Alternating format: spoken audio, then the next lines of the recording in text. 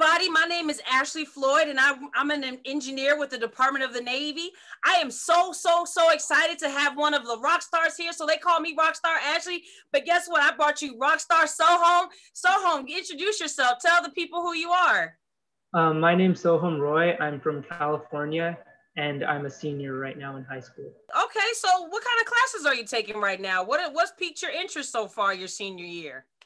So my senior year, this year, I really like how I was able to take an economics course for the first time.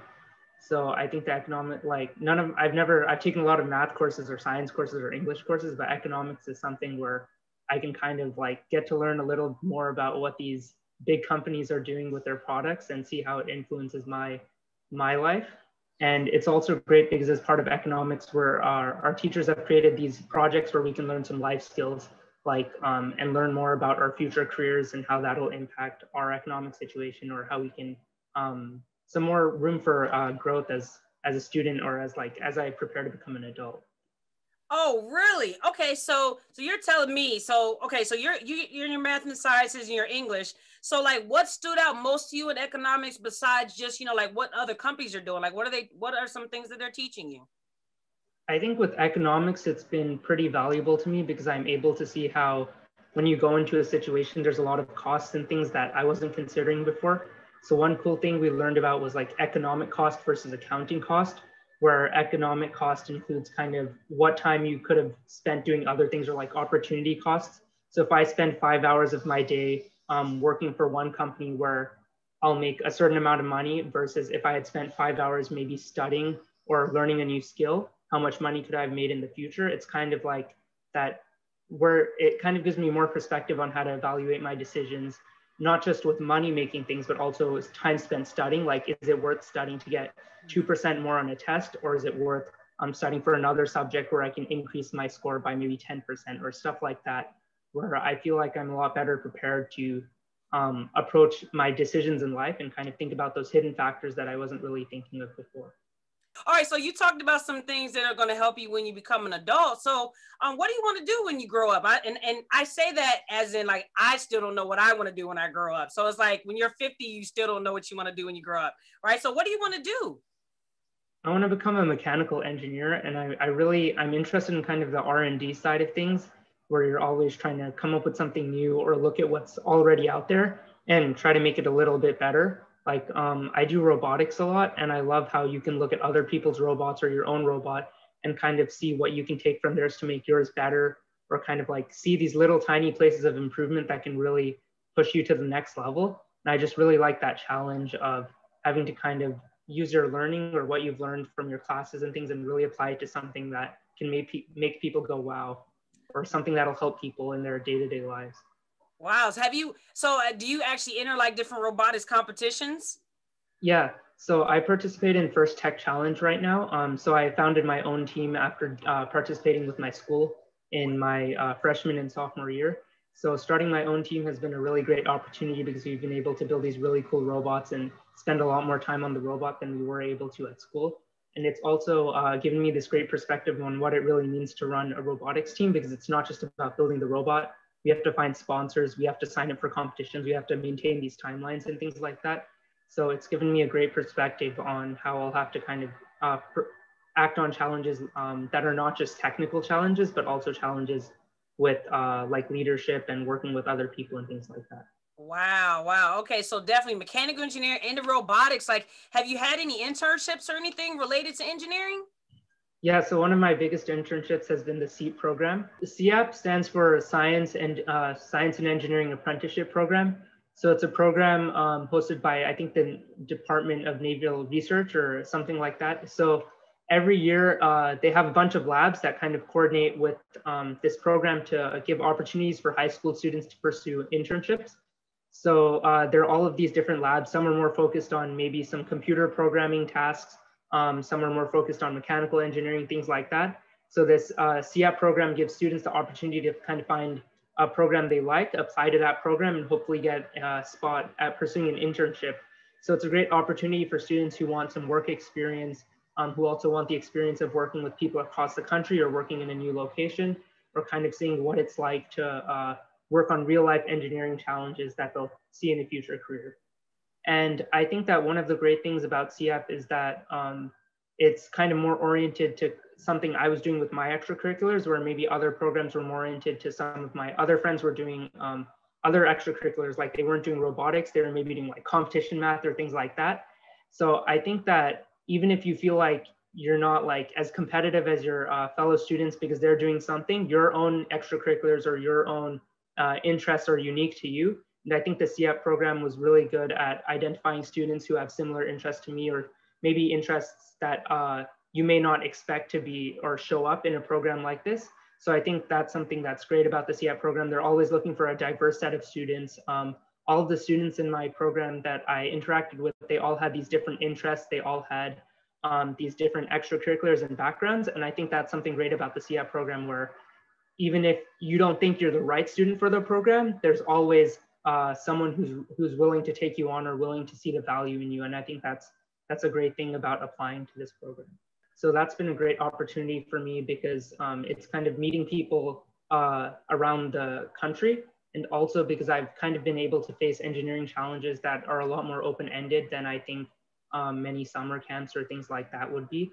So last year I worked with a few other students on a small team to figure out ways to make the office an office more safe with COVID-19. So our team was able to come out and brainstorm our own solutions, do our own research and things like that, and then create these proposals. So it's really cool because it wasn't like a narrow problem, it was something really big. And I also love how with the SEEP program, you're able to kind of pick from all of these different labs. So I think there are about 20 labs, I'm not 100% sure, somewhere around there. And I was able to look at each of the lab descriptions and kind of figure out what lab suited my interests most. I know some of my friends have applied to different labs and things like that, where they were able to kind of find something that suited their interests. So I really like how the SEEP program, you're not just assigned to a certain, while you are assigned to a certain task at the lab you have this big opportunity to kind of figure out where you'll be best at home and have a great, and I also like how there are all these different locations. So I applied to Philadelphia, which is pretty far from home, just because I like the program there a lot. But I know some of my friends have applied to programs closer to where they live. And I like how there are labs all over the United States. So there's always opportunities, even if you're not comfortable going out of state. So what lab did you actually apply to and get in to do your CF internship? So I applied to the Naval Surface Warfare Center in Philadelphia, and I really appreciated the lead coordinator there, Tristan Wolf. He was really great at setting up the program, and he was really outgoing and helped a lot. And I was able to contact him even after the internship had ended. I was able to contact him with help on a science fair project I was doing. So that was really cool.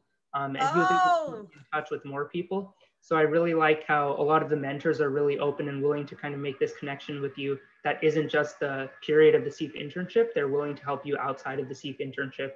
And I think it's been great. I've gotten a recommendation letter from my mentor, Salvador DeSantis. So that was great. And I really like how the CEEP program was willing to support me and kind of let me do what I wanted to do within the confines of the program.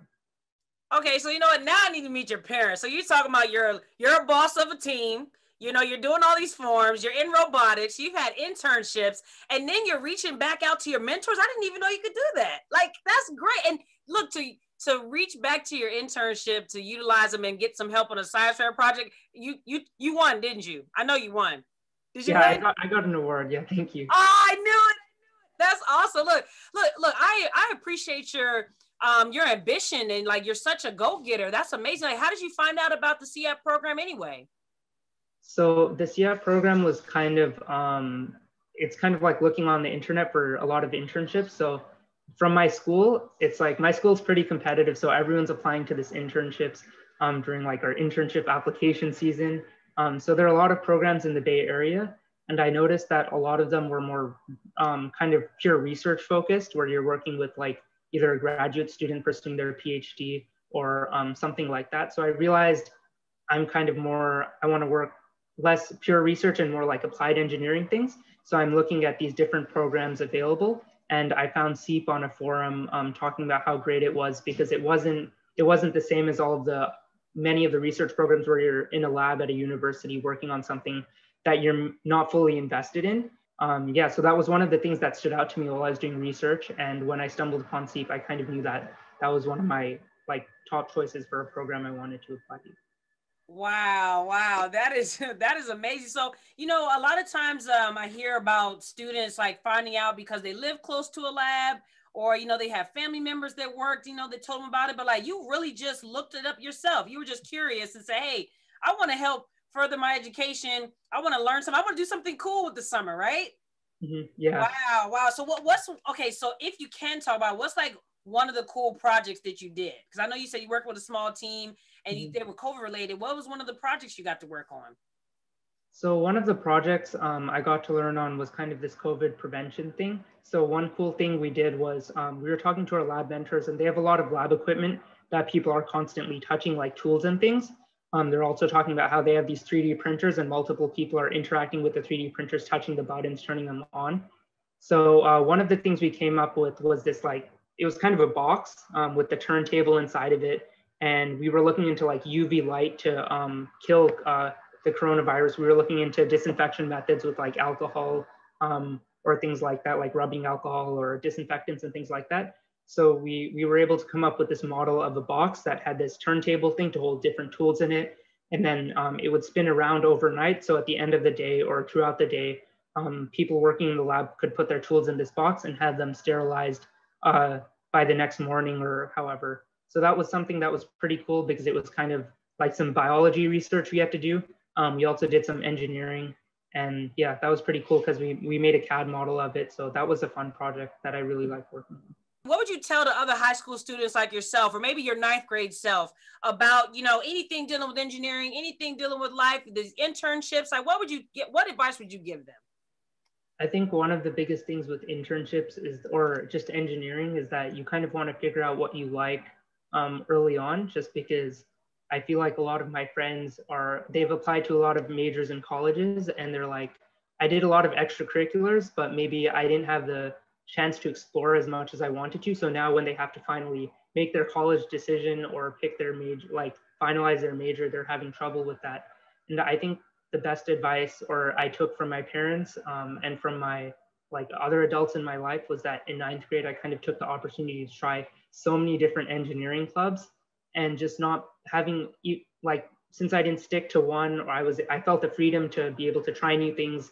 I felt that that was a great thing for me because I went through software engineering, I went through electrical engineering, I did mechanical engineering, all of these different things. And I think having the freedom to, or even not engineering, like I tried clubs that were like health oriented and things like that. I think giving myself the opportunity to do that was really great because I was able to kind of hone in on what I like and do what I love. I think one thing a lot of students fear is like they spend a year in a club and then they kind of get a reputation within that club or get maybe a little bit of leadership or something like that, and they say, oh, I have this, I have to do my college applications, I have to stay in this club now, I have to become president of this one club that I started in my freshman year. Or they may not be willing to drop things they've spent a long time on. Like one thing I spent a long time on was piano. I spent a really long time learning piano, and then I got into high school and I realized, yeah, I want to spend more time doing robotics, or I want to spend more time with these other clubs. Maybe that's something I need to drop. So I think that's something I would give advice to other high schoolers is being willing to really not fall for the sunk cost fallacy, where if you spend so much time on something, that doesn't necessarily mean it's worth continuing. Thank you for taking the time to talk with me, and I really appreciate it. I hope that the students can learn a lot from you, and good luck. So I appreciate you. Thank you. Okay, see ya. See you.